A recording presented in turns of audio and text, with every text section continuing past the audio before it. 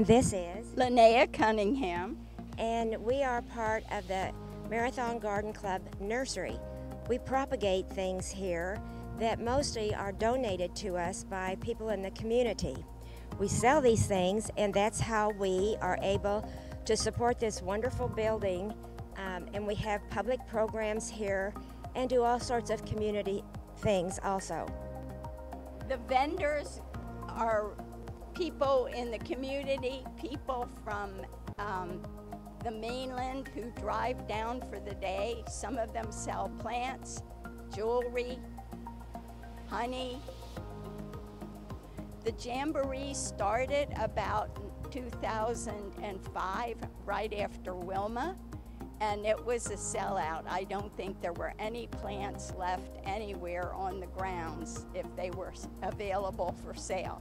And we've been doing it every year since 2005.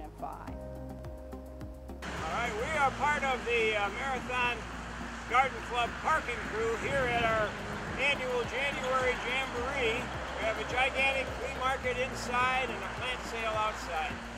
Welcome, this is Jim Banker at the Marathon Garden Club. I have the opportunity to be offering on a raffle a complete $700 retail value paddleboard, fully equipped, shipped anywhere in the continental United States. The money is associated with the raffle, $50 per ticket, no more than 100 tickets sold. The drawing will be occurring about the third week in March. Good morning, my name is Scarlett Duffy. We're at the Marathon Garden Club, and today is our big Jamboree. We have many things for people to enjoy and buy. First of all, inside there's a big rummage sale. It's a really nice rummage sale. We would call it upper end, right, Janet? Definitely high end. And there's a big sale. And as you come out the door, we're selling tickets to a raffle for a stand-up paddleboard. And that will be given away in the end of March. And then we have vendors, all kinds of vendors, jewelry, towels, keep going.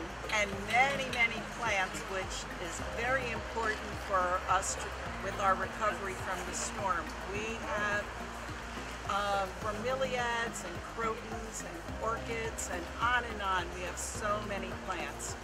Our ladies have a good time, and every year it's at the end of January, and we all volunteer to make Marathon a better place. Hope to see you next year.